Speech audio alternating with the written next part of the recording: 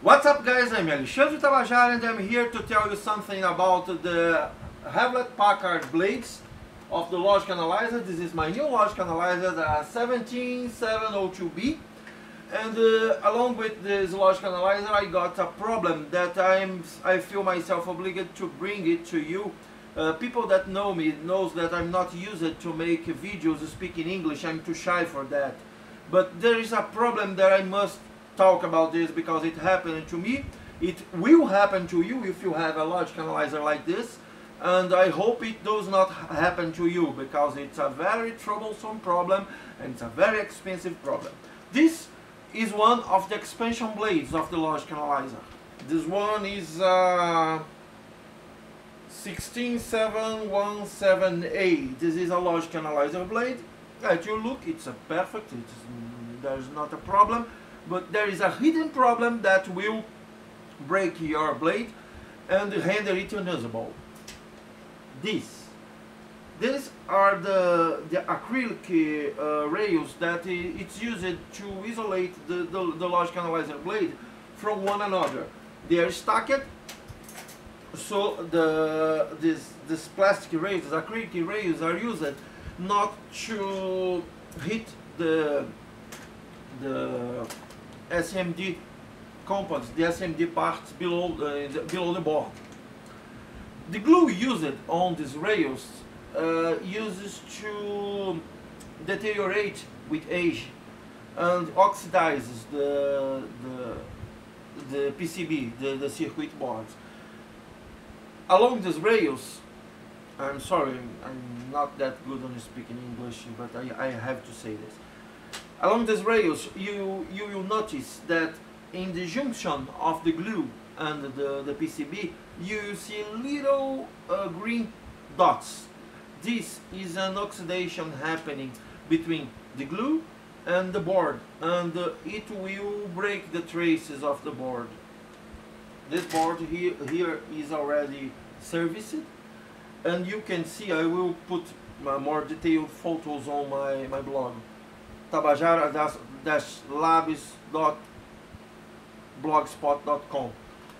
You see that there are lots of traces fixed, and when it oxidizes, it will break contact of the tracks of the board, and it will render it unusable.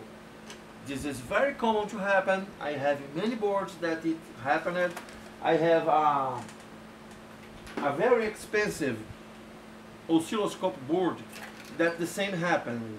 This is a good board a friend of mine lent me to prepare, and this is my board. You can see here, let me see an area that it can be easily spotted here. There are repairs on this board, and I wasn't still able to make it work. This is a $200 board. This is a very expensive board. I cannot afford another. So, if I were you, I would pull this track, this plastic pieces. It's very easy to pull it. You just put some IPA here. You soak the adhesive with IPA. If you put your finger here, you see, whoop, it comes easily. You put more IPA on the adhesive, and you use a plastic scraper to take off all the glue.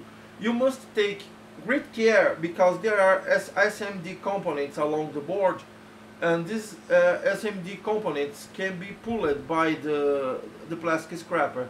So you must take the greatest care possible to scrape the glue. After you scrape all the glue, if the board is undamaged, clean everything with more IPA, and you're done. You can reattach the plastic with a double-sided tape. But please do it before your board breaks. It's a very expensive board. There are more expensive boards than that. All AP, Agilent, Keysight, and whatever name they are using this week suffer from this problem, and if it happens to your board, you have a great trouble trying to repair it. So please do it before it breaks. Greetings from Brazil. I'm sorry, I'm not used to speak in English in front of a camera, but this is so important that I felt that I must come and make a video about that. See you!